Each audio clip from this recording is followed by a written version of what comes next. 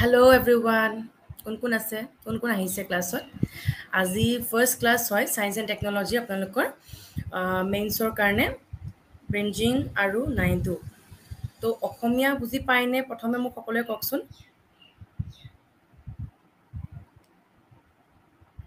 যোন আহিছে এতিয়া সকলোৱে অসমীয়া বুজি পাইনে ওকে আৰু আহিছে মুন হিমন্ত মই অসমীয়াতে কম যিমান পাৰো অসমীয়া আৰু ইংলিছ ইউজ কৰিম আৰু কিছুমান যদি আছে এছামিজ ইউজ নকৰে মানে হিন্দীত বুজিব বিচাৰে তেন্তে মই হিন্দীটো ক'ব পাৰিম সবে চাৰিজন আহিছে তেওঁলোকে ঠিক আছে তো সকলোৱে জানে চাগে মই মোৰ সায়েন্স এণ্ড টেকনলজি পাৰ্টটো আছে সায়েন্স এণ্ড টেকনলজিৰ বাহিৰে আপোনাৰ এনভাইৰনমেণ্টটো আছে এনভাইৰনমেণ্ট সায়েন্স তাৰ বাহিৰে টেকনলজি মানে আপোনাৰ কম্পিউটাৰ সায়েন্স আছে তো এইখিনি পাৰ্ট মই চাম যিহেতু মেইনছত সকলোৱে জানে যে আমাৰ ৰাইটিং পাৰ্ট আছে ইয়াতে MCQৰ একো নাই MCQ যি আছিলে আপোনালোকে দি আহি গ'ল তো যাৰ প্ৰিলিমছ ক্লিয়াৰ হৈছে তেওঁলোকক একদম আমাৰ পিনৰ পৰা কংগ্ৰেচুলেশ্যনছ দিছোঁ ফ্ৰম আৱাৰ আড্ডা ফেমিলি তো আহক আমাৰ ক্লাছ আৰম্ভ কৰোঁ আৰম্ভ কৰাৰ আগত মই একবাৰ সুধি লৈছোঁ যে কিবা আপোনালোকৰ এনেকুৱা কিবা উইক পইণ্ট আছে নেকি য'ত মানে বেছি মই ফ'কাছ কৰিব লাগে মানে যেনেকৈ মোক কৈছে কমেণ্ট ছেকশ্যনত যে সায়েন্স এণ্ড টেকনলজি অলপ টান পায় আপোনালোকে সকলোৱে তো এনেকুৱা কিবা আছে নেকি যোনটো ধৰক কাৰোবাৰ উইক পইণ্ট হয় মই তাতে বেছি ফ'কাছ কৰিম একদম ডাইৰেক্ট কৈ দিয়ক যিহেতু টাইম বেছি নাই আপোনালোকৰ হাতত আৰু আমি যিমান পাৰোঁ আপোনালোকক সেনেকৈ আমি ক্লিয়াৰ কৰিবৰ কাৰণে ট্ৰাই কৰি যাম মোক কওকচোন যোন আহিছে এতিয়া কাৰোবাৰ ধৰক উইক পইণ্ট আছে এটা পাৰ্টিকুলাৰ টপিক বা এটা পাৰ্টিকুলাৰ পইণ্টত যদি উইক পইণ্ট আছে মোক কৈ দিব নিশ্চয় মোৰ ক্লাছটো আৰম্ভ কৰি দিওঁ তেতিয়া তো মোৰ আজি টপিক হ'ল বায়'টেকনলজি যোনটো ট্ৰেণ্ডিং টপিক হয় UPSC APSC বহুত চিলেবাছত আপোনাৰ কুৱেশ্যন ইয়াৰ পৰা থাকেই বায়'টেকনলজি বায়ো আৰু টেকনলজি যদি আমি হাফ কৰি দিওঁ ৱৰ্ডটো কি হ'ব ইয়াতে যদি আমি মাজতে কাটি দিওঁ এনেকৈ বায়ো মিন্স বায়'লজি মেইনলি আমি বায়'লজিত ফ'কাছ কৰিবলৈ পঢ়িম আৰু যদি টেকনলজি কথা কওঁ টেকনলজিত ইয়াতে বহুত আপোনাৰ ছেক্টৰ আহিব প্ৰথমটো IT আহিব মানে কম্পিউটাৰ আহিব মেথছ আহে ষ্টেটিষ্টিক ষ্টেটছ তাৰপিছত আপোনাৰ ইকনমিক্সো আহে তাৰ লগত আপোনাৰ আহে কিছু অংশ জিঅ'গ্ৰাফিৰ কিয় আহে মই সেইখিনিও কৈ দিম প্ৰথম মই কৈ দিছোঁ যে বায়'টেকনলজি ৱৰ্ডটো বা আপোনাৰ বায়'টেকনলজি কিয় আৰম্ভ কৰিলে বা কি এইম লৈ পেলাই আৰম্ভ কৰিছিলে এতিয়া প্ৰথম ফটোখন চাই গম পাইছে যে ইয়াতে কি কৰিব বিচাৰি আছে এইবোৰ টেষ্ট টিউব কালচাৰ বুলি কয় বা আমি কওঁ যে টেষ্ট টিউবত আপোনাৰ যেনেকৈ সকলোৱে শুনিছে যে টেষ্ট টিউবত বেবী গ্ৰ' কৰে চ' সেই কনচেপ্টটো টেষ্ট টিউবত যে আপোনাৰ বেবী গ্ৰ' কৰিছে সেই কনচেপ্টটো প্ৰথম ওলাইছিলে আপোনাৰ ইয়াতে টেষ্ট টিউবত প্লেণ্টছ গ্ৰ' কৰি পেলাই প্লেণ্টছ মানে এতিয়া মই যদি এক্সাম্পল এটা দিওঁ সকলোৱে জানে আপোনালোকে এতিয়া যিহেতু লিখা আৰম্ভ কৰিছে আপোনালোকে যে লিখে যে পেপাৰ কি হ'ল এডাল নিলিখাই হ'ল দেখোনে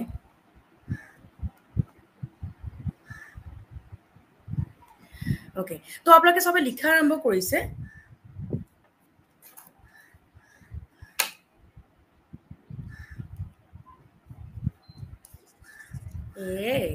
পেনটোৰ কি হ'ল আকৌ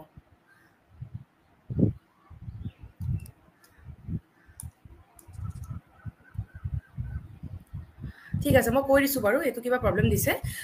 এতিয়া আমি যেতিয়া পেপাৰ লিখোঁ বা আমি কিতাপ পঢ়োঁ তো এই কিতাপ বা পেপাৰ আমি ক'ৰ পৰা পাওঁ ৰ মেটেৰিয়েল কি হয় কওকচোন এইটো এটা নৰ্মেল কুৱেশ্যন হয় সকলোৱে জানিব আমি লিখিবৰ কাৰণে আমাৰ ধৰক পেপাৰ ইউজ হয় আমি বুকছ চাই পেলাই পঢ়োঁ তো ইয়াতে ৰ মেটেৰিয়েল কি হয় মানে আমি এইবোৰ ক'ৰ পৰা বনাওঁ কওকচোন ৰ মেটেৰিয়েল কি হয় ক'ৰ পৰা পেপাৰ বনে বা ক'ৰ পৰা আমাৰ কিতাপবিলাক যে আপোনালোকে পঢ়ি আছে ক'ৰ পৰা বনে ইয়াতে ৰ মেটেৰিয়েল কি হয়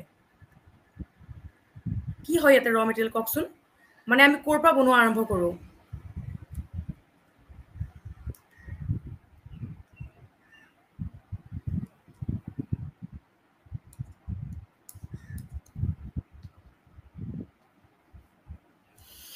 তো ইয়াতে আমাৰ ৰ মেটেৰিয়েল হ'ল বেম্বু আমাৰ বাঁহ বা বেম্বু পৰা আমি আৰম্ভ কৰোঁ বনোৱা এতিয়া আমি বাঁহৰ কথা যেতিয়া ক'লোঁ আমাৰ বাঁহ মানে যোনডাল প্লেণ্ট হয় আমাৰ বাঁহৰ গছডাল তাৰ ফ্লাৱাৰ ওলাবৰ কাৰণে মানে নতুনকৈ এডাল বাঁহ গছ গজিবৰ কাৰণে অলমষ্ট 13 পৰা 15 বছৰ টাইম লাগে সকলোৱে জানে চাগে তো ইমানখিনি টাইম আমাৰ ৰখিবৰ কাৰণে আছে নেকি? বাট আমিতো লিখি আছোঁ, আপোনাৰ আমি পঢ়ি আছোঁ কিতাপৰ পৰা। তো আমি এইবোৰ কেনেকৈ পাম এতিয়া? আমাকতো ইমান মাছ প্ৰডাকশ্যন বাহ লাগিব, য'ৰ পৰা আমি ধৰক এতিয়া কিতাপ আমি বহি লিখিবৰ কাৰণে লাগিব, আমাৰ পেজটো আমি সদায় ইউজ কৰিয়ে থাকোঁ। তো এইটো কাৰণে আমাৰ কি কৰিব লাগিব বা কি আমি টেকন'লজি ইউজ কৰিম? তো কি ভাবিছিলে আপোনাৰ এৰাউণ্ড 60-70 ইয়াৰ্ছ বেক তেওঁলোকে ষ্টাৰ্ট কৰিলে, তেওঁলোকে আৰম্ভ কৰিলে আপোনাৰ বায়'টেকনলজি কিছুমান প্ৰচেছ। লাইক আপোনাৰ বায়'টেকনলজি কি প্ৰচেছ ইউজ কৰিলে, যেনেকৈ এতিয়া ধৰক আমাৰ টিচু কালচাৰ বুলি এটা আছে। টিচু কালচাৰ লিখাই যোৱা নাই, কি বা হ'ল, মই আপোনালোকৰ চেটতে লিখি দি আছোঁ বাৰু। টিচু কালচাৰ বুলি এটা আছে, টিচু কালচাৰ। চ' এই যোনখন ফটো দেখিছে, প্ৰথম যোনখন ফটো হয় সেইখন টিচু কালচাৰ হয়। এতিয়া আমি টিচু কালচাৰত কি কৰোঁ, আমি বাঁহ যিহেতু ইমান দিন লাগে, ইমান দিন আপোনাৰ ফ্লাৱাৰ গজিবৰ কাৰণে লাগে, মানে আমাৰ নতুনকৈ বাঁহ এডাল হ'বৰ কাৰণে ইমান টাইম লাগে। তো কি কৰা যায় সেইটো কাৰণে যে টিচু কালচাৰ টেকনিক ইউজ কৰা যায়। টিচু কালচাৰ আপোনাৰ যিকোনো এটা বাঁহৰ নতুন আপোনাৰ গজা ধৰক পাত বা তাৰ এটা সৰু আপোনাৰ ডাল এনেকুৱা ল'ব। তো তাক আমি কি কওঁ, এটা আমাৰ কালচাৰ বুলি কওঁ, যিহেতু আমি কালচাৰ কৰা আৰম্ভ কৰোঁ। এতিয়া সেই টিচু কালচাৰ টেকনিকটোক আমি কি কৰোঁ, যে আমি প্ৰথমে ধৰক তাৰ এটা পাৰ্ট ল'লোঁ, তাৰপিছত আমি লেবত আনিলোঁ, আনি পেলাই আমি গ্ৰ' কৰাব ট্ৰাই কৰোঁ। একবাৰ যেতিয়া গ্ৰ' হৈ যায়, গ্ৰ' হোৱা আৰম্ভ হয়, তাতে আমি অভিয়াছলি বহুত আপোনাৰ তাতে ছাপ্লিমেণ্ট দিব লাগিব, নিউট্ৰিয়েণ্টছ দিব লাগিব, যাতে টিউবত এটা প্লেণ্ট গ্ৰ' হয়। তো যেতিয়া টিউবত এটা প্লেণ্ট গ্ৰ' হয়, এনেকুৱা দেখে। মোৰ ৰিয়েল ফটো কিছুমান আছে, যিহেতু মই বায়'টেকৰ হয়, মোৰ মানে অনাৰ্ছ বায়'টেকতে আছিলে, আমিও কৰিছিলোঁ। তো এনেকৈ যেতিয়া প্লেণ্ট গ্ৰ' হয়, যেতিয়া আপোনাৰ টিউবটো গোটেই আপোনাৰ কভাৰ কৰা ট্ৰাই কৰে, আমি তাৰ পৰা উঠাই আনো। উঠাই পেলাই আমি প্ৰথম কেইদিনমান ধৰক মাটিলে ট্ৰেন্সফাৰ কৰিম, মানে ঠিক মাটি বাহিৰত নহয়, এটা গ্ৰীণ হাউছত ট্ৰেন্সফাৰ কৰিম। সকলোৱে গ্ৰীণ হাউচ দেখিছে, বা কিছুমান যদি ছায়েন্সৰ আছে তাতে দেখে বটানী বা এনেকুৱা ডিপাৰ্টমেণ্টৰ বাহিৰত আমাৰ এটা গ্ৰীণ হাউচ থাকে, য'ত আমি প্লেণ্টবিলাক ৰাখোঁ। তাত কেইদিনমান ৰাখি পেলাই প্ৰটেকশ্যন দি পেলাই দেখিছোঁ যে গ্ৰ' হৈছে। তাৰপিছত আমি ডাইৰেক্টলি আমি লেণ্ডত আমি মানে তাক ট্ৰেন্সফাৰ কৰি দিওঁ। তো এই প্ৰচেছটো যেতিয়া আমি ট্ৰেন্সফাৰ কৰি দিওঁ, কি হয় যে তেনেকৈ আমাৰ বহুত মাছ প্ৰডাকশ্যন কৰিব পাৰি। তো টিচু কালচাৰ এটা টেকনিক হয়, য'ত আমি মাছ প্ৰডাকশ্যন কৰিব পাৰোঁ। আৰু এতিয়া বায়'টেকনলজি যোনটো টপিক হয়, তাৰ মাজত মই কি পঢ়াম, বায়'টেকনলজি ইন ইণ্ডিয়া পঢ়াম, বায়'টেকনলজি জেনেটিক্স এণ্ড বায়'টেকনলজি পঢ়াম, environmental biotechnology, food and বেভৰেজ biotechnology, আৰু ৰিচেণ্ট ডেভেলপমেণ্ট কি হৈছে। তো ইয়াতে গোটেইকেইটা টপিক মই আজি কভাৰ নকৰোঁ, ইয়াতে মই অকল 3টা টপিক কভাৰ কৰিম। তো আহক আমি কি টপিক আৰম্ভ কৰিম আজি, চাওঁ আহক। তো ইয়াতে আৰু এখন ফটো আছে, এইবোৰ আপোনাৰ কৰি আছে কালচাৰ। এইবোৰ হ'ল এনিমেল চেল কালচাৰ হয়। মই যোনটো ক'লোঁ টিচু কালচাৰ টেকনিক, সেইটো হ'ল আপোনাৰ প্লেণ্ট টিচু কালচাৰ, মানে আপোনাৰ তাতে গছ গছনি কৰে। এয়া হ'ল এয়া হ'ল animal tissue culture. Animal tissue কালচাৰত আপোনাৰ যেতিয়া কৰে, তেতিয়া এনিমেল চেল লাইন ইউজ কৰে, যেনেকৈ আমি ইয়াতে মেইনলি ইউজ কৰোঁ সৰু জাতীয়ৰ, যেনেকৈ আমাৰ চৰাই চিৰিকটি, সিহঁতৰ আমাৰ চেল ইউজ কৰি পেলাই সিহঁতৰ মাছ প্ৰডাকশ্যন কৰিবৰ কাৰণে আমি ট্ৰাই কৰোঁ। সকলোৱে জানে আমি ব্ৰইলাৰ এগ খাওঁ, আমি ব্ৰইলাৰ এগ ক'ত পাম? ব্ৰইলাৰ এগ পাবৰ কাৰণেতো সিহঁতৰ মাছ প্ৰডাকশ্যন কৰিব লাগিব ন। তো সেই টেকনিকটো প্ৰথমে অ'কে, মোক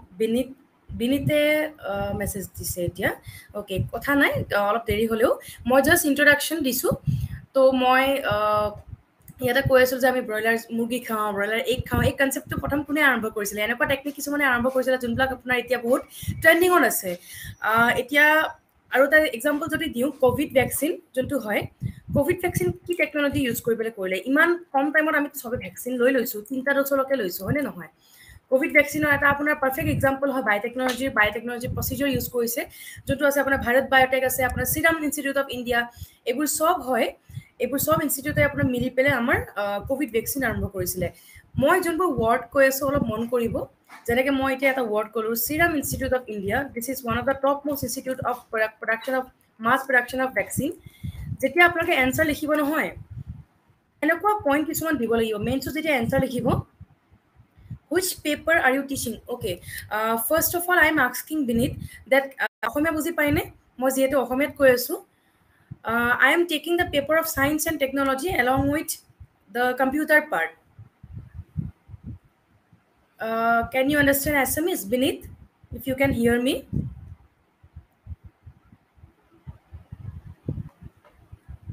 ৰিপ্লাই কৰিব হা, মই তেতিয়ালৈকে মোৰ নেক্সট পাৰ্টত যাওঁ, মানে মোৰ টপিকটো আৰম্ভ কৰোঁ। তো মোৰ আজি প্ৰথম পাৰ্ট হ'ল বায়'টেকনলজি এণ্ড মেডিচিন। তো মই যিহেতু আপোনালোকক ক'লোৱেই যে ক'ভিড ভেকচিনত আমাৰ বায়'টেকনলজি প্ৰচিডিউৰ কিছুমান ইউজ হৈছিলে।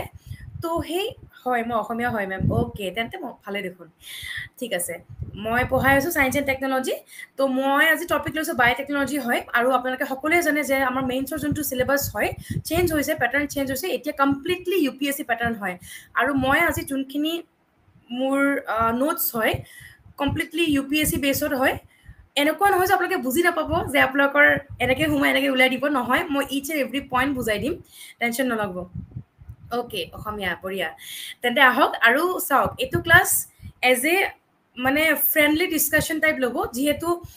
আপোনালোকে বুজি পাব লাগিব আৰু ময়ো এনেকৈ বুজাই যাব লাগিব যদি আপোনালোকে কিবা বুজি নাপায় মোক একদম ইন দ্য মেইন টাইম কৈ দিব হা যিহেতু কিছুমান নতুন টাৰ্ম আজি শিকিব পাইছে যেনেকৈ বায়'টেকন'লজি চাগে বিনীতে শুনা নাই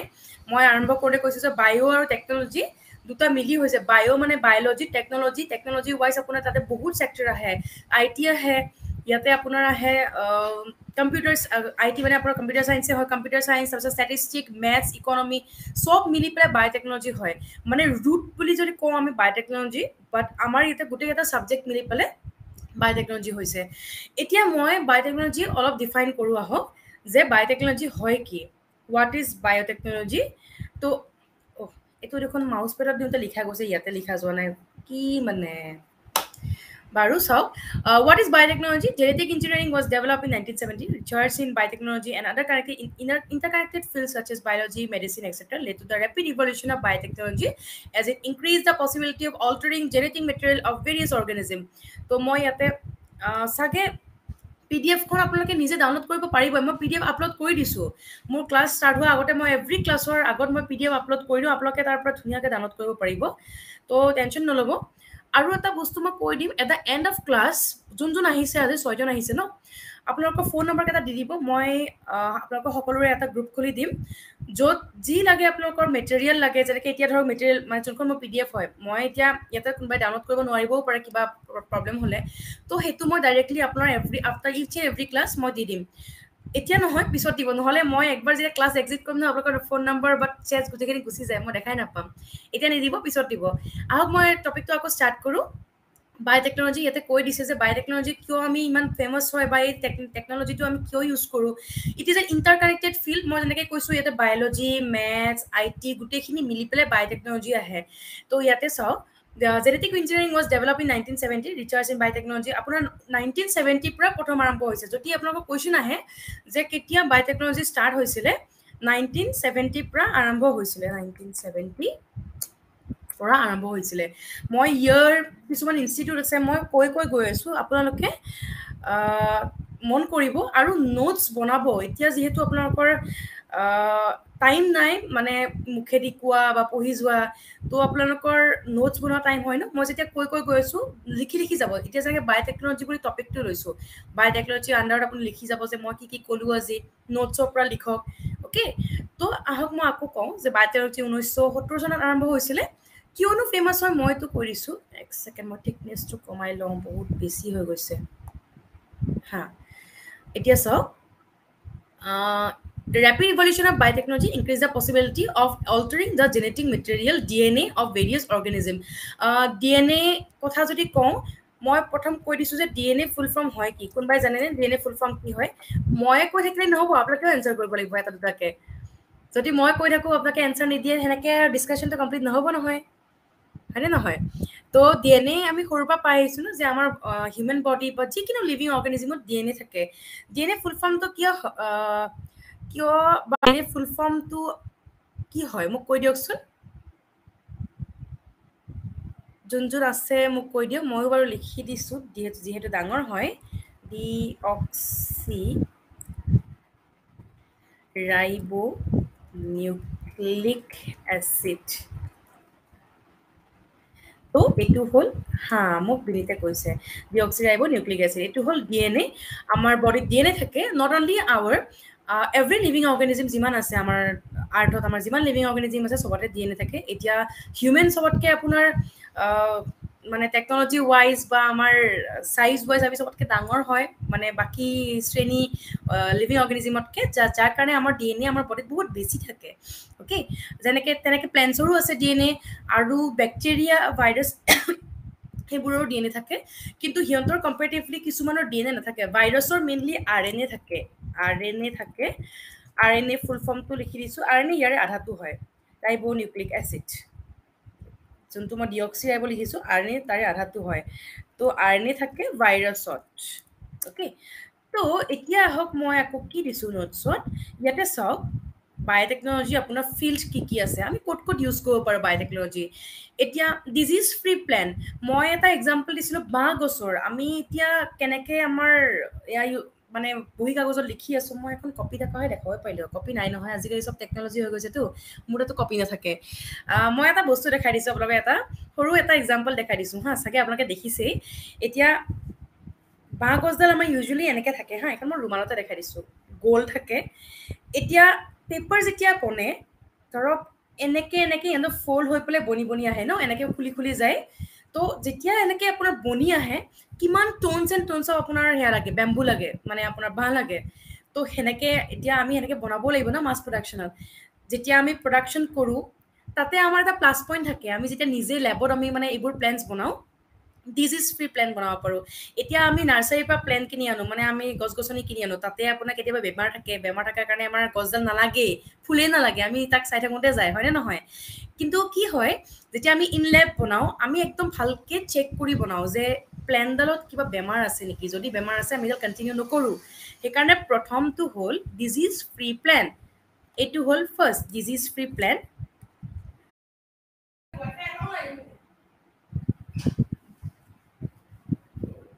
এটা ৱাইফাই নাই দেখোন চব গুচি গ'ল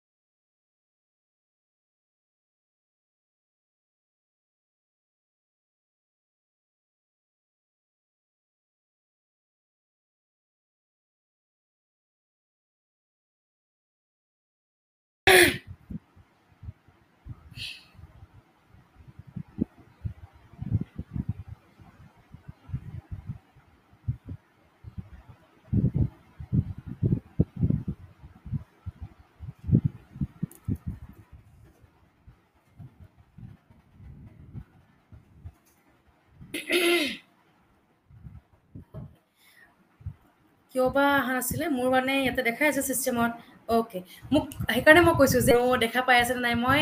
এতিয়া মই নিজকে দেখা পাওঁ আৰু আপোনালোকে যদি মেছেজ দিছে মই সেইটো দেখা পাওঁ বা বেলেগ একো নহয় মোক ডাইৰেক্টলি কৰিব মই এনেকৈ খালি আপোনালোকৰ মেছেজখিনিহে দেখা পাওঁ মই এতিয়া কৈ আছিলোঁ আপোনালোকক চাগে এই পাৰ্টটো মিছ গৈছে বহুতৰ অ'কে মই জি এমৰ কথা কৈ আছিলোঁ জি এমো মই অলৰেডি ডিছকাছ কৰি মোৰ নেক্সট যিমানখিনি শ্লাইড আছে গোটেইখিনি জি এমৰ ওপৰতে হয় ইম্পৰ্টেণ্টটো হয় মই কৈ আছিলোঁ যে এতিয়া আপোনালোকে যেতিয়া কুৱেশ্যন লিখিব যেনেকৈ ধৰক biotechnology related question every year science and technology পাৰ্টটো দিয়ে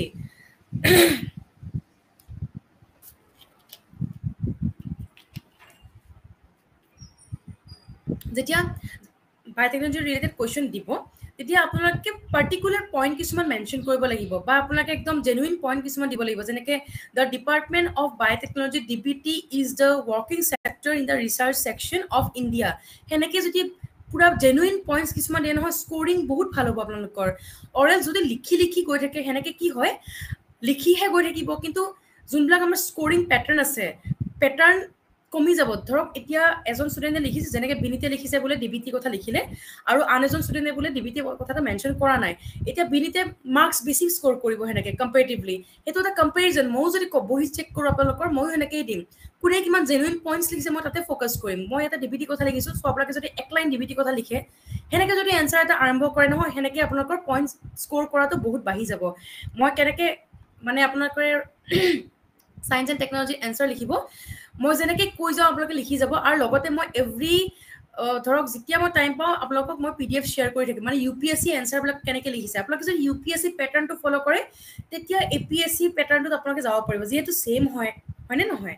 তো মই যদি কৈ থাকিম নহয় অলপ মন কৰিব যে মই কোনকেইটা পইণ্টত বেছি ফ'কাছ কৰি কৈ আছোঁ আৰু সেইবোৰো ইম্পৰ্টেণ্ট হয় আৰু আপোনালোকে সেইবোৰ সেনেকৈ এনচাৰবিলাক লিখি যাব লাগিব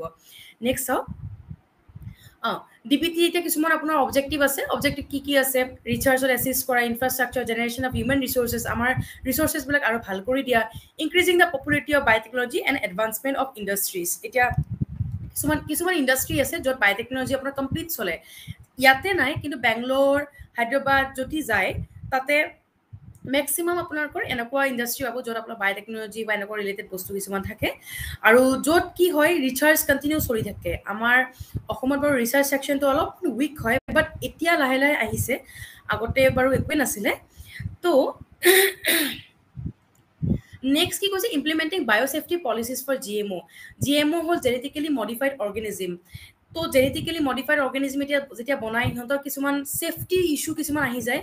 ছেফটি কিছুমান গাইডলাইন থাকে তাৰ আণ্ডাৰত যদি আপোনাৰ পৰে ঠিকে আছে যদি তাৰ আণ্ডাৰত নপৰে তেন্তে সেইটো কমপ্লিটলি ৰিজেক্ট কৰি দিয়ে যেনেকৈ মই এতিয়া আপোনাৰ বেম্বু প্ৰডাকশ্যনৰ কথা কৈ আছিলোঁ বা আপোনাৰ এনেকুৱা আৰু কিছুমান প্ৰডাকশ্যন আছে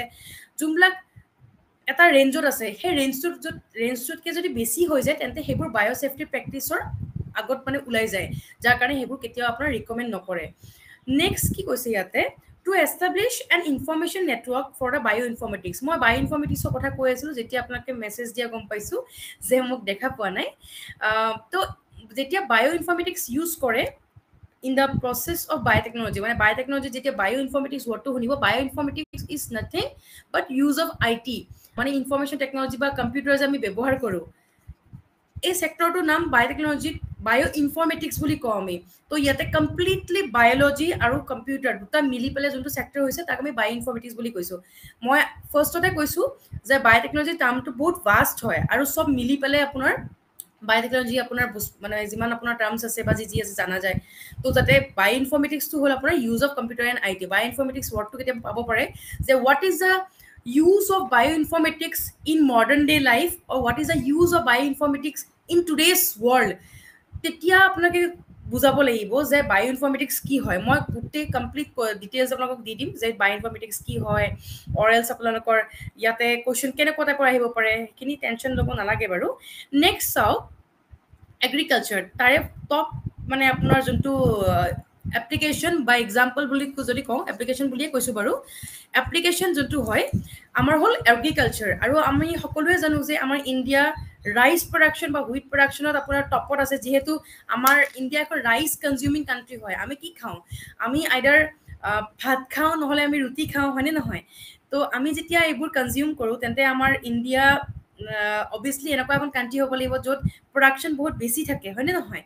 তো সেইকাৰণে ফাৰ্ষ্ট হ'ল আমাৰ বায়'টেকনলজি এপ্লিকেশ্যন এগ্ৰিকালচাৰ তো ইয়াতে চাওঁ হওক কি দিয়া গৈছে এগ্ৰিকালচাৰৰ কথা use of genetically modified crop is a possible solution genetically modified crop আমি কেনেকৈ বনাম কেনেকৈ বনে সেইটো মই আপোনালোকক সকলোকে ডিছকাছ কৰিম it is a possible solution it is an alternative part two conventional farming এতিয়া মই এটা জাষ্ট সৰু এক্সাম্পল এটা দিছোঁ আমাৰ আগতে খেতিয়কবিলাকে কি কৰে যে আমাৰ যোনবোৰ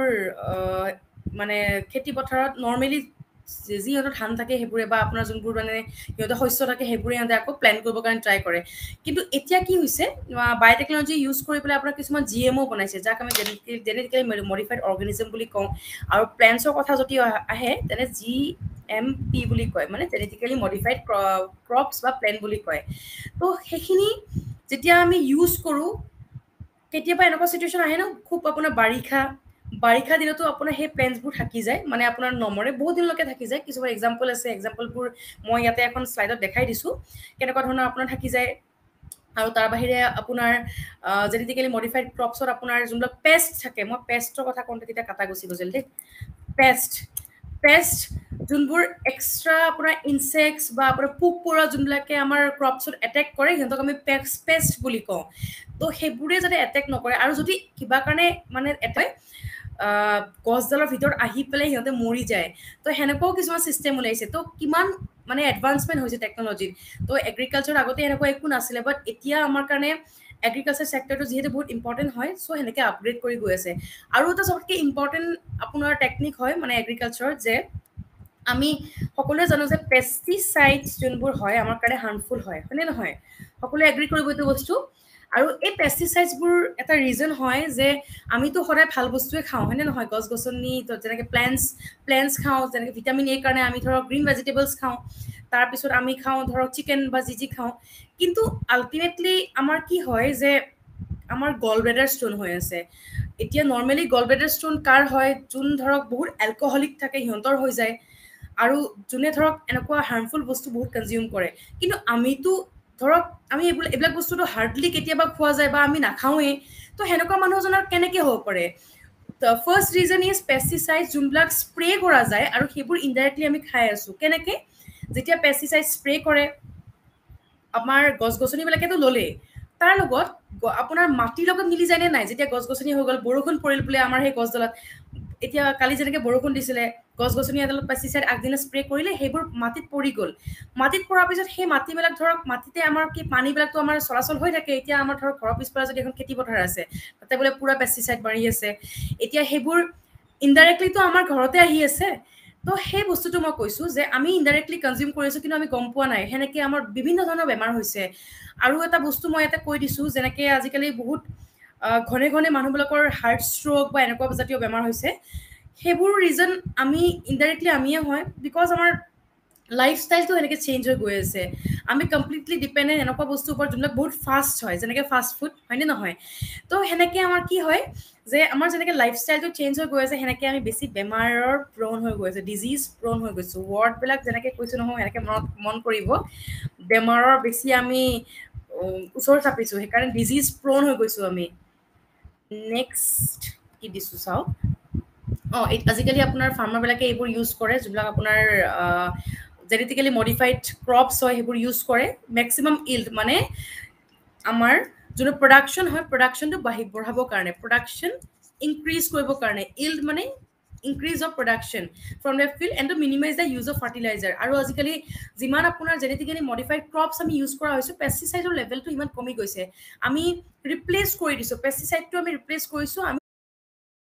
যোনবিলাক আমাৰ কাৰণে বহুত বেনিফিচিয়েল হয় মই ইয়াৰ মাজতে এটা বস্তু সুধিছোঁ যে আপোনালোকৰ ইয়াৰ পিছত কিবা ক্লাছ আছে নেকি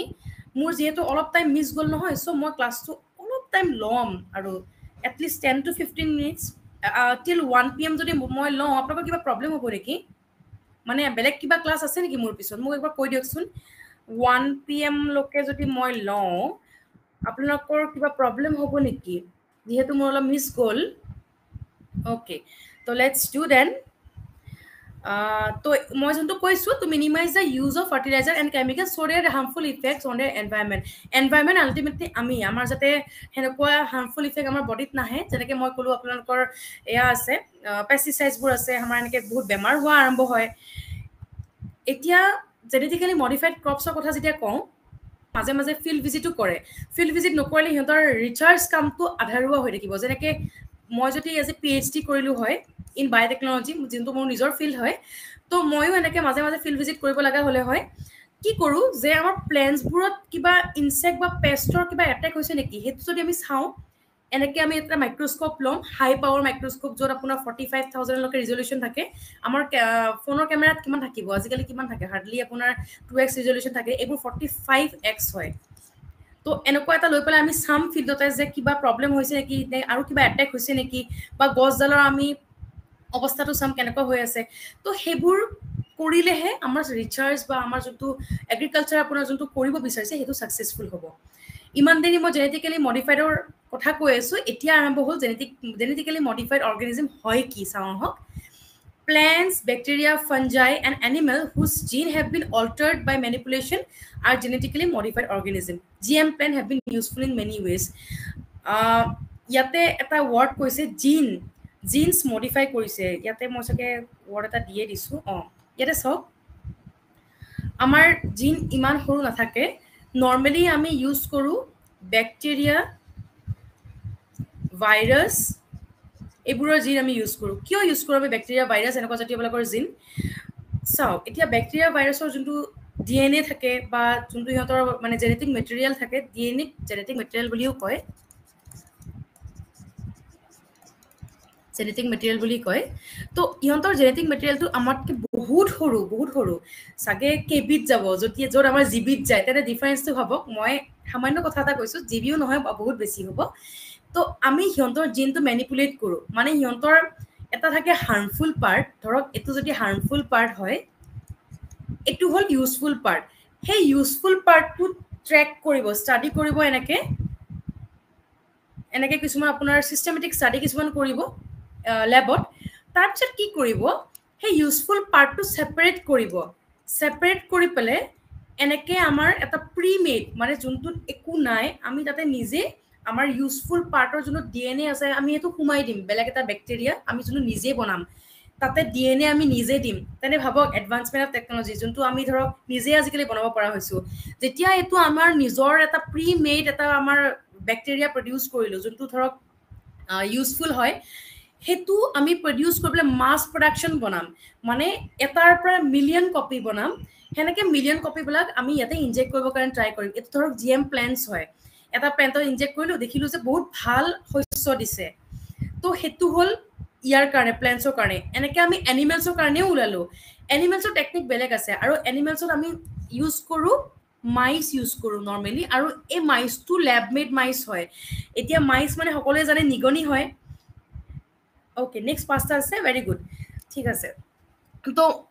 আমাৰ প্ল্যান্টসটো আমি ডাইৰেক্টলি ইউজ কৰিব পাৰিম যিকিনো প্ল্যান ইউজ কৰিব পাৰো কিন্তু এনিমেলৰ কথা যদি কওঁ আমি হিউম্যানৰ ওপৰত কেতিয়াও আমি ষ্টাডি নকৰো দেই হেতু একদম মিছা কথা লাষ্ট ষ্টেজ হয় হিউম্যানত যেনেকে কোভিড ভ্যাকচিন আমাৰ যেতিয়া আমাক দিছিলে ভ্যাকচিনটো আমাক দিয়া আগত সৰু সৰু জীৱবিলাকক দি লৈছিলে চাই লৈছিল যে হিয়ত তাত কি আপোনাৰ ইফেক্ট হয় অবভিয়াসলি তাতে বেয়া লাগে কিছুমান এনেকুৱা দৃশ্য চাই পেলাই যেহেতু তাতে বান্দৰক কেতিয়াবা আপোনাৰ টেষ্ট কৰা যায় বা আপোনাৰ সৰু সৰু জাতীয় এনিমেলছক টেষ্ট কৰা যায় সেইকাৰণে তাতে এথিক্সৰ কথা আহে যে টেষ্ট কৰিলেও ইমান বেছি নহয় এটা লিমিট থাকে টেষ্ট কৰা এতিয়া হেকাৰণে আমি এটা সৰু জীৱ লওঁ টেষ্ট কৰিব কাৰণে হেতু হল মাইস মই ইয়াতেও কৰিছিলো হেকাৰণে মই একটা ক'ব কাৰণে ভাল পাইছো তো ইয়াতে যেতিয়া আমি এনেকে এটা ধৰক নিজৰ ব্যাকটেৰিয়া প্ৰিফৰ্ম ব্যাকটেৰিয়া এটা ফৰ্ম কৰি পেলাই আমি যেতিয়া ইনজেক্ট কৰো ধৰক এতিয়া আমি চাব বিচাৰিছো যে এই মাইস যোনটো আছে মানে নিগনিটো আমি এক্টিভিটি চাব বিচাৰিছো নিগনি এটো আমাৰ ল্যাব মেড মানে মাইসে হয় এবোৰ নৰমালি বগা থাকে এলবিনো মাইস বুলি কয় মই লিখি দিছো এবোৰ ল্যাব মেড হয় আৰু এটো আমাৰ ইয়াতে অসমত যদি কওঁ শিলঙত কিনিব পায় এটো মানে হিয়তৰ এটা ফ্যাক্টৰি আছে য'ত হিয়তে এনেকুৱা বায়োটেকনলজি কিছুমান এপ্লিকেশন ইউজ কৰি পেলাই বনায় কি কৰে এনেকুৱা জিন গান বুলি কয় এই বস্তুটোক বন্দুক নহয় হে বুলি তো জিন গান বুলি কয় জিন গানটো কি কৰে যে পাৰ্টিকুলাৰ জায়গা ধৰক এতিয়া লিভাৰত বলে সেই ইফেক্টটো চাব বিচাৰিছে যে কেনেকুৱা হয় মানে ইনসুলিনৰ বা এনেকুৱা কিবা কিবি ইফেক্ট চাব বিচাৰিছে তো ডাইৰেক্টলি যোনখিনি জায়গাত লাগে তাতে ইনজেক্ট কৰি দিয়ে মানে যেনেকে ধৰক আমাৰ বেজি দিয়ে যে আমাৰ ডায়াবেটিস হলে যে আমাৰ কি কৰে ইয়াতে আমি টেষ্ট কৰনো যে আমাৰ সুগাৰটো কিমান আছে চাবলে আমি ইয়াতে টেষ্ট কৰিছো ন তো নিগনিটো এটা পাৰফেক্ট জায়গা এটা উলিয়াই লব তাতে আমাৰ জিন গানটো মাৰিব চাব এক্টিভিটি টেষ্ট কৰিব কাৰণে অবভিয়াসলি টাইম লাগিব তো হেনেকে বহুত বস্তু টেষ্ট কৰা যায় হেনে সেই বস্তু য'ত হিয়তৰ জিনটো ম্যানিপুলেট কৰে মানে জিনটো আমি চেঞ্জ কৰিছো না নাই এটা প্ল্যান্টছৰ চেঞ্জ কৰিছো ইয়াতে আমি মাইসৰ চেঞ্জ কৰিলো তো যেতিয়া সেই জিনটো অল্টাৰ কৰো নহয় আমি তাক জেনেটিক্যালি মডিফাইড অৰ্গানিজম বুলি কওঁ জেনেটিক্যালি মডিফাইড অৰ্গানিজম আমাৰ অসমত এটা বহুত ফেমাস এটা আছে কিন্তু এটা একজাতি এটা গৰু আছে জাৰ্সি কাউ বুলি কওঁ হয়নে নহয় কিয় আমি জাৰ্সি কাউ ইউজ কৰো মানে আমি এই জাৰ্সি গৰুটো কিয় ইউজ কৰো আমি তো নৰমাল গৰু ইউজ কৰিব পাৰো ইয়াৰে মানে এডভান্টেজ কি হয় জানেনে কোনোবাই যদি দেখিছে প্ৰথমটো হিয়তে যোনটো জাৰ্সি কাউ হয় আমাৰ ইয়াতে নহয় বাহিৰৰ কান্ট্ৰি হিয়তৰ মিটৰ কাৰণে ব্যৱহাৰ কৰে কিন্তু আমাৰ ইয়াতে মেইনলি হল আমাৰ milk production yes very good তো মিল্ক প্ৰডাকশন আৰু লগতে মিল্কৰ বাহিৰে আমাৰ কি আছে মিল্ক লগত ৰিলেটেড কিমান প্ৰডাক্টস আছে চীজ আছে লগতে আমাৰ ধৰক দৈ জাতীয় বস্তু আছে মই এখন ফাৰ্মত গৈছিলো য'ত মানে মই মাস্টাৰ্স কৰি থাকোতে তো তাতে দেখিছো যে আপোনাৰ জাৰ্সি গৰু যোনখন ফাৰ্ম আছে ইমান দীঘলীয়া আৰু তাতে হিয়তৰ সব গাখীৰ জাতীয় বস্তুৰ লগতে ডিল কৰে আৰু লগতে হেনেকে হিয়তৰ কেয়াৰো বেছি ল'ব লাগে যেহেতু হিয়তে বহুত ডেলিকেট হয় মানে হিয়তৰ যোনটো হিয়তৰ মানে সিস্টেম হয় যেহেতু ল্যাব মেড টাইপ হৈ যায় তো হিয়তক বহুত কেয়াৰত ৰাখিব লাগে আৰু যদি হিয়তক নৰমালি যেনেকে তেনেকে লেট্ৰাকে ৰাখে হেনেকে হিয়তৰ বেমাৰ হ'বলৈ হিয়তৰ মৰা চান্স থাকে তো সেইকাৰণে জাৰ্সি কাউ বা জাৰ্সি গৰু যাৰ আছে নহয় হিয়তৰ চাবচোন হিয়তৰ প্ৰটেকশন বা হিয়তৰ যোনটো মেইনটেনেন্স আছে হেতু বহুত হাই হয় এতিয়া ইম্পৰ্টেন্ট বস্তু এটা মই ইয়াত কৈ দিছো আকৌ মেনি ক্ৰপস আৰ টলাৰেন্ট টু এবায়োটিক ষ্ট্ৰেছৰ কথা যদি কেতিয়াবা সুধে যে এবায়োটিক ষ্ট্ৰেছ কি হয় অলপ ফোকাস কৰি পেলাই পইণ্টস কিছুমান দিয়কচোন ঠাণ্ডাৰ দিন বৰফ পৰিলে বোলে ড্ৰাউট বোলে পানীয়ে নাই সল্ট সেলিনিটি বাঢ়ি গৈছে নিমখ বেছি হৈ গৈছে বোলে এটা জায়গাত গৰম যেনেকৈ এতিয়া সাংঘাতিক গৰম পৰিছে হয়নে নহয় তো সেইবোৰ এবায়টিক ষ্ট্ৰেছ হয় যাতে এই যিবিলাক শস্য আমি ৰুম মানে আমাৰ যোনবিলাক ক্ৰপ প্ৰডাকশ্যন কৰিম বা খেতিত আমি যোনবিলাক ক্ৰপছ ৰুম এনেকুৱা ষ্ট্ৰেছৰ পৰা বাচি যায় সিহঁতে অ'কে এই কোল্ড ড্ৰাউট সল্ট হিট এনেকুৱা ষ্ট্ৰেছৰ পৰা বাচি যায় তাৰপিছত কৈছে reduce Reliance on chemical pesticide মই অলৰেডি কৈছোঁ যে আমি পেষ্টিচাইড যাতে প্ৰডাকশ্যনটো মানে ইউজ কৰাটো কমি যায় সেইটো কাৰণে আমি এইবোৰ ইউজ কৰোঁ মানে GM crops বুলি কয় help to reduce post harvest loss increase efficiency of mineral uses by plant এতিয়া post harvest loss কেতিয়াবা কি হয় লাষ্টত একদম শেষত যাবলৈ কিছুমান প্লেন্টস মৰি যায় মানে শস্য মৰি যায় যাৰ কাৰণে হেতু আমাৰ কাৰণে এটা লছ হয় হেতু যাতে লছ নহয় সিহঁতৰ এনেকৈ কণ্টিনিউটিটো চলি থাকে increase efficiency of mineral uses by plant minerals বেছি ইউজ কৰিব যাতে পেষ্টিচাইড ইউজ নকৰে মিনাৰেল ইউজ কৰিব আৰু এনেকৈ যেতিয়া ইউজ কৰিব নহয় দিছ প্ৰিভেণ্টছ আৰ্লি এক্সজশ্যন অফ ফাৰ্টিলিটি অফ চইল আমি এক জেগাত খেতি কৰাৰ পিছত সেই জেগাটো বাৰে বাৰে খেতি কৰিব নোৱাৰোঁ সকলোৱে জানে তাৰ কাৰণে কিছুমান টেকনিক আছে যোনবিলাক আজিকালি ফ'ল' কৰা হয় enhance nutritional value of food example golden rice সোণালী ধান বুলি কয় তাতে ভিটামিন A বেছি থাকে যাৰ কাৰণে সোণালী ৰাইচটো আপোনাৰ দাম বহুত বেছি হয়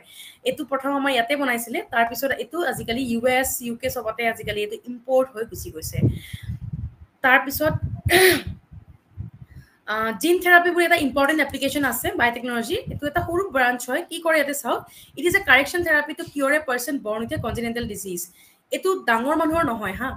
এটো বেবিবোৰৰ হয় যেতিয়া সিহঁতে গ্ৰোইং ষ্টেজত থাকে গ্ৰোইং ষ্টেজত যেতিয়া থাকে তেতিয়াহে জিন থেৰাপি দিব পাৰিব যেতিয়া মানুহ এজন মানে আপোনাৰ আফটাৰ 5 ইয়াৰ্স বা আফটাৰ 2 to 3 ইয়াৰ্সৰ পিছত এনেকুৱা থেৰাপি দিব নোৱাৰে যেহেতু তেতিয়া গ্ৰোইং ষ্টেজ আমাৰ অলৰেডি কমপ্লিট হৈ পলে আমি তেতিয়া ডেভেলপমেন্টত গুছি যাম Okay, so here the key course of this technology includes a bunch of strategy wherein gene correction occurs whenever a defect is analyzed in an embryo. আচ্ছা এটো আপোনাৰ যেতিয়া গ্ৰো নহয় মানে আপোনাৰ যেতিয়া এটো মাকৰ পেটৰ ভিতৰত থাকে তেতিয়া আপোনাৰ এই টেকনিকটো ইউজ কৰিব পাৰি any genetic defect gets modified after a healthy gene is delivered into the embryo কিছুমান আজিকালি টেষ্ট লৈছে ন যত গম পাই যে কিবা অলপ ডিফেক্ট আছে বা কিবা ডিফেক্ট হ'ব পাৰে যদি জন্ম পায় এটা শিশু তেনে কি হয় হেবোৰ আজিকালি ঠিক কৰিব পাৰে কেনেকে এই জিন থেৰাপি দি পালে ধৰক এটা পাৰ্টিকুলাৰ জিন বা এটা পাৰ্টিকুলাৰ DNA বেয়া আছে বা তাতে মিসিং হৈছে কিবা এনেকুৱা প্ৰবলেম হৈছে যাৰ কাৰণে জিন থেৰাপি দি পেলাই এটো মডিফাই কৰিব পাৰে এটো অবভিয়াসলি আমাৰ ইন্ডিয়াত নাই এই টেকনিক বলা বাহিৰৰ কান্ট্ৰিত আছে তো তাতে বহুত সফিস্টিকেটেড ইনস্ট্ৰুমেন্ট কিছুমান ইউজ কৰে যোনবিলাক আমাৰ ইয়াতে এতিয়ালৈকে আহা নাই Yet কি হয় সব gets modified after a healthy gene is delivered into the embryo and it takes over a part of the non-functional gene by compensating it. তো non-functional যেটো part হয় হেতুক আপোনাৰ কি বুলি কৰিব কি হেয়া কৰিব হেতু আপোনাৰ তাৰে যেটো ফাংশন হয় হেতু সাপ্ৰেস কৰি দিব আৰু যেটো আপোনাৰ নতুন ফাংশন ইনক্লুড কৰিছে হেতু স্টাৰ্ট কৰিব মানে ফাংশন কৰা যেটো এতিয়া হেলে জেনেটিক্যালি মডিফাইড পেস্টিসাইড মই এতিয়ালৈকে যোনখিনি কলো বুজি পাইছে নে নাই ককচোন যেহেতু টপিক কিছুমান বহুত নতুন হয় কাবাৰ কাৰণে সেইকাৰণে মই একদম ইজি ওয়াৰ্ড কিছুমানো মানে ইউজ কৰি আছো ইয়াতে যোনক আপোনালোকৰ কাৰণে ইজি হয় ইয়াৰলৈকে বুজি পাইছে নে ককচোন ওকে মোক অকল বিনিতে কৈ আছে বাকিবোৰ কোড বা বাৰু কৈ থাকিব এতিয়া মই নেক্সট কৈছো জেনেটিক্যালি মডিফাইড পেস্টিসাইড মই ইমান দেৰি পেস্টিসাইডৰ কথা কৈ আছিলো এই পেস্টিসাইডটো বনাইনো কেনেকে হেতু বহুত ইন্টাৰেষ্টিং প্ৰসেস হয় কিয় ইন্টাৰেষ্টিং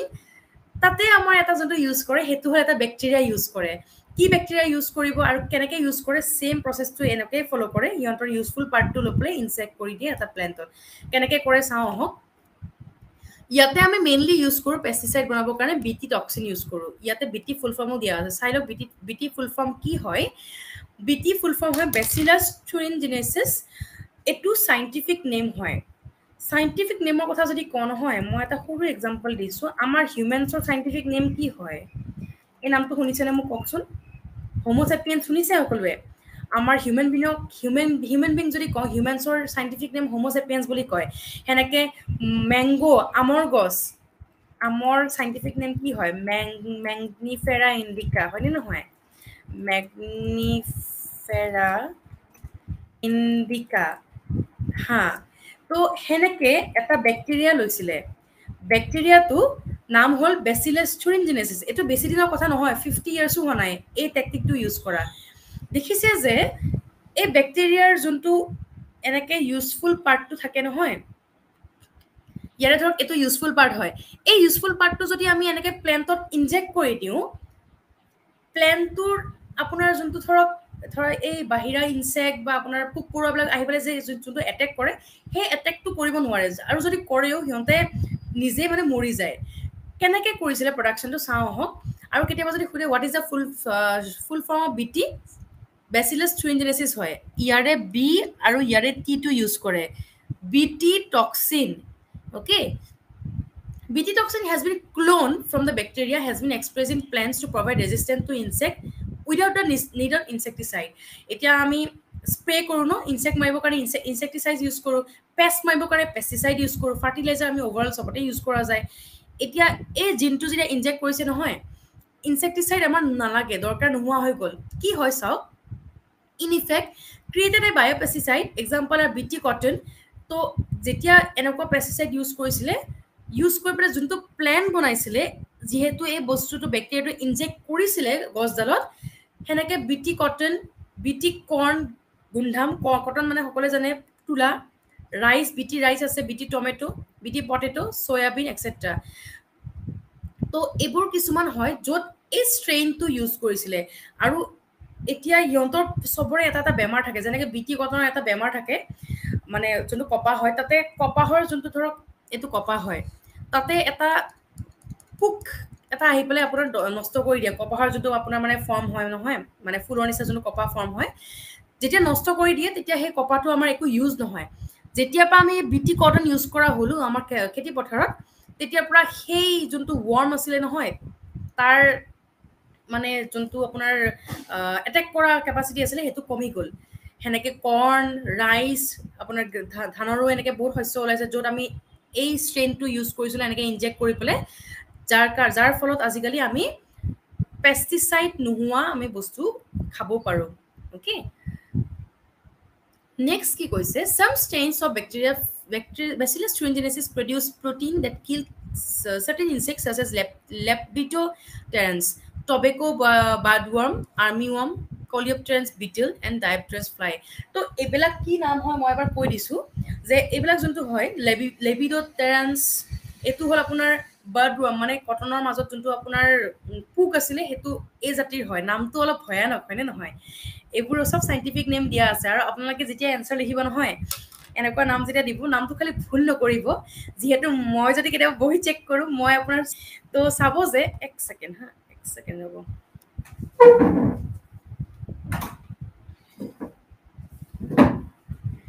ওকে তো এবোৰ যোনবিলাক নাম হয় যেনেকে ধৰক এতিয়া মই যদি কওঁ পোক পৰুৱাৰ এটা জাতি আছে সেই পোক পৰুৱাৰ জাতিটো যেনেকে পোক আৰু মহৰ জাতিটো ডিপটেৰেন্স বুলি কৈছে বিটেল সকলে জানে এটো এটা ধৰণৰ পোক হয় সেই জাতিটো কলিঅপটেৰেন্স বুলি কৈছে আৰু আছে আপোনাৰ ওয়ার্ম মানে কি বুলি কয় এটো বিছা জাতীয় যোনটো হয় সেই বিছা জাতীয়টোক আমি কি বুলি কয় লেপিডোটেৰেন্স তো এইবোৰ সব জাতি হয় পোক পৰুৱাৰ সেইবোৰ আমাক আহি পেলাই আমাৰ প্লেন্টস বিলাকে এটেক কৰে ওকে এতিয়া নেক্সট চাওঁ আহক কি দিছো মই ইমান দেৰি বেচিলাছ থুইনজেনেচিছৰ কথা কৈ আছো ই হয় কি এটো চাওঁ আহক bacillus থুইনজেনেচিছ form protein crystals during a particular phase of their growth these crystals contain a toxic insecticidal protein এতিয়া অ্যাকশনটো কি হয় এইবিলাক কৰক এনেকুৱা গছ এটা মানে যত আমি এই BT টক্সিনটো খুমাই দিছো ইয়াতে যদি আহি পেলাই খাইহি এই ইনসেক্ট বা পেষ্ট বিলাকে ইহঁতৰ কি হয় যে এটা ফেজত আহি পেলাই ইহঁতে মৰি যায় মানে খোৱাত খায় কথা নাই কিন্তু কি হয় খোৱাৰ পিছত সিহঁতৰ পেটৰ ভিতৰত যাই পেলাই যেতিয়া এই প্ৰটিনটো খুমাই যায় প্ৰটিন মানে এই এটা আমাৰ BT টক্সিন ক্ৰিষ্টেল এটা ধুনিয়াকে দেখাই দিছো দেখিছে সোণালী ৰঙৰ এই পাৰ্টটো যেতিয়া সিহঁতৰ পেটৰ ভিতৰত খুমাই যায় যেতিয়া ডাইজেশন হোৱা আৰম্ভ কৰে নহয় সিহঁতে তাতে মৰি যায়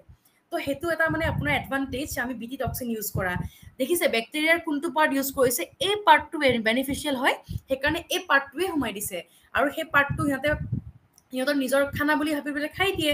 কিন্তু যেতিয়া সেই বস্তুটো খাই দিয়ে সিহঁতৰ কি হয় পেটৰ ভিতৰত যাই পেলাই সিহঁতে মৰি যায় ওকে তো হেনেকে গুটে প্লেনডাল প্ৰটেক্ট কৰে প্লেনডালত সোমাইও সিহঁতৰ একো মানে ইফেক্ট নহয় হেতু মৰিয়ে গ'ল তো প্লেনডালৰ একো ইফেক্ট নহয় হেনেকে তো হেনেকে আমি তেনেকে বহুত না প্লেন্ট আছে তেনেকে several nematode parasites a wide variety of plant and animal including human being a nematode Melodyne incognita infects the roots of tobacco plant and causes a great reduction in yield. Ito agote korisile ajikali nohoy jehetu amar enokwa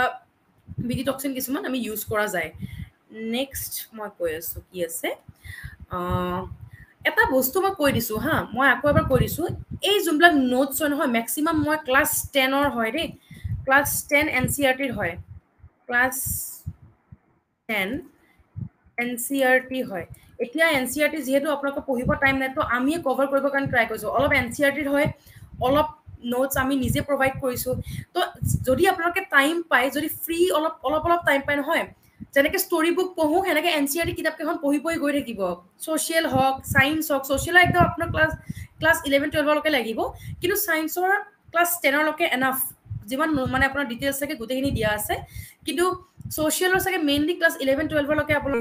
মানে যিমান দূৰ দেখিছোঁ কিন্তু class 10লৈকে science is enough মই তাৰ পৰাই যিমান পাৰোঁ আপোনালোকক ট্ৰাই কৰিম গোটেইখিনি কভাৰ কৰিবৰ কাৰণে ওকে তো ইয়াতে আৰু এটা আপোনাৰ মেথড ইউজ কৰে যাক আমি RNAi টেকনলজি বুলি কওঁ আৰু Nobel strategy was adopted two prevent this ইনফেষ্টেশ্যন which was based on the process RNAi ইয়াতে RNA ব্যৱহাৰ কৰিবলৈ এটা টেকনিক ইউজ কৰিছে RNAi tax place in all ইউকেৰিঅটিক organism ইয়াতে এটা ডিফাৰেঞ্চ মই আজি কৈ দিছোঁ মোৰ লাষ্ট ক্লাছত মেডিচিনত মই নেক্সট ক্লাছত যাম যিহেতু বহুত বাকী আছে এতিয়াও প্ৰকেৰিয়টছ আৰু এটা আছে ইউকেৰিয়টছ আমি কি হয় ক'ব পাৰিবনে এইটো হ'ল ছিংগল চেল প্ৰকেৰিয়টছবিলাক হ'ল ছিংগল চেল এইটো হ'ল মাল্টিপল চেল মানে মাল্টি চেল আমি কি হয় তেন্তে আমি ইউকেৰিয়টছ নে প্ৰকেৰিয়টছ হয় কওকচোন এইটো লাষ্ট হয় আজিৰ কাৰণে আমি প্ৰকেৰিয়টছ নে ইউকেৰিয়টছত পঢ়োঁ all humans are eukaryotes কিয় বিকজ আমি নহয় প্ৰকেৰিয়টছ নহয় আমি ছিংগল চেল নহয় আমাৰ তাত মাল্টিপল চেলছ আছে ওকে যাৰ কাৰণে আমি ইউকেৰিয়টছ হয় আৰু প্ৰকেৰিয়টছ মেইনলি বেক্টেৰিয়া আৰু ভাইৰাছ হয় ইউকেৰিয়টছ হয় আমি ইউকেৰিয়টছ হয় কিন্তু এটাই চেল থাকে এটা চেলে চব কাম কৰে আৰু সেই এটা চেল কিমান মানে পয়জনাছ বা কিমান বিষাক্ত হ'ব পাৰে সকলোৱে জানে সেনেকৈ এটা চেল সোমাই পেলাই আমাক বেমাৰ কৰি দিয়ে কিন্তু ইউকেৰিয়টছ কম্পেৰেটিভলি আমি হয় মাল্টি চেলুলাৰ ইমান চেল থাকিও আমি সিহঁতক ফাইট কৰিব নোৱাৰোঁ হয়নে নহয় তো ইয়াতে কি কৈছে This method involves silencing of a specific mRNA due to a complementary RNA molecule that binds to and prevents translation of the mRNA silencing. ইয়াৰে word কেইটা কি হয় মই নেক্সট ক্লাছত আৰম্ভ কৰিম যে এইখিনি কিনো বুজাইছে মই এইটো পৰাই ষ্টাৰ্ট কৰিম যিহেতু আমাৰ এইখিনি অলপমান থাকি গৈছে তো মই আজি ইয়াতে এণ্ড কৰিম ক্লাছ প্ৰকেৰিয়টছ ইউকেৰিয়টছ ক'লোঁ ইয়াৰ পিছত মই যি কৈছোঁ আপোনালোকে ভালকৈ একবাৰ চাওক যিহেতু এইখিনি কমপ্লিটলি আপোনাৰ এক্সাম বেছ হয় গোটেই যিমান মই এতিয়ালৈকে ক'লোঁ গোটেইখিনি এক্সামত আহিছে ইয়াৰলৈকে বেলেগ ধৰণে কুৱেশ্যন আহিছে কুৱেশ্যন কেনেকৈ আহিছে সেইখিনিও মই ক'ম লাষ্টলি মই কৈছোঁ হা এমিবাও প্ৰকেৰিয়টছ হয় মোক চবেই আপোনালোকৰ কণ্টেক্ট নম্বৰটো দিয়ক যাতে মই আপোনালোকক এড কৰিব পাৰোঁ বাকী বাৰু কোনেও এতিয়ালৈকে মোক কোৱা নাই একো দিয়াও নাই 6জন আছিলে ষ্টুডেণ্ট এতিয়া বাৰু এতিয়া 5জন আছে চবেই আপোনালোকৰ কণ্টেক্ট নম্বৰ দি দিয়ক মই আপোনালোকক গ্ৰুপত এড কৰিব লাগে যাতে নোটছবোৰ প্ৰভাইড কৰিব পাৰোঁ ভালকৈ বিনীত আৰু যোনজন আছে মোক কওকচোন ওকে মই ছেভ কৰি লৈছোঁ এক ছেকেণ্ড হা 70027 আৰু যোনজন আছে মোক কওক 70027275533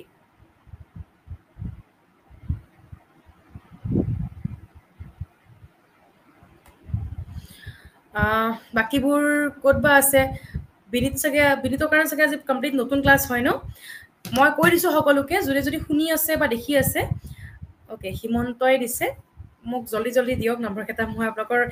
গ্ৰুপত এড কৰিলে আপোনালোকৰ নিজৰে সুবিধা হ'ব 84869 কি হ'ল 8486976 তো এইটো হ'ল হিমন্ত বুঢ়াগোহাঁই নে গোহাঁই হয় অকল নামটো ওকে তাৰপিছত মুন আৰু যোনজন আছিলে মই এড কৰি গৈ আছোঁ হা আপোনালোকে এটা কাম কৰিব যে বাকী লগৰ কেইজনক যদি পাৰে আৰু ইয়াতে ইনফৰ্ম কৰিবৰ কাৰণে একবাৰ কৰি দিব আৰু আমিতো অলৰেডি কৈছোঁৱেই মই এতিয়া বাৰু দুজনৰে পাইছোঁ মই দুজনক এড কৰি দি আছোঁ 5টা বজাৰ পৰা যোনটো ক্লাছ আছে বা যাৰ ক্লাছ আছে সিহঁতক কৈ দিব যে সেইটো টাইমত চবেই নিজৰ নম্বৰকেইটা শ্বেয়াৰ কৰিবৰ কাৰণে ওকে তো ঠিক আছে মোৰ ক্লাছটো আজি ইয়াতে তো মই কালি সেম টাইমত মোৰ ক্লাছ আছে সকলোৱে ট্ৰাই কৰিব টাইমত মানে ক্লাছটো এটেন্ড কৰা বিনিত হওক বা যোন যোন আছে তো থ্যাংক ইউ এভৰিওয়ান ফৰ ইয়োৰ পাৰ্টিচিপেশন কালি লগ পাম সেম টাইমত ভালকে পঢ়ক পঢ়ি যাওক ভালকে কিবা ডাউট থাকিলে আমাক নিশ্চয়কৈ সুধিব থ্যাংক ইউ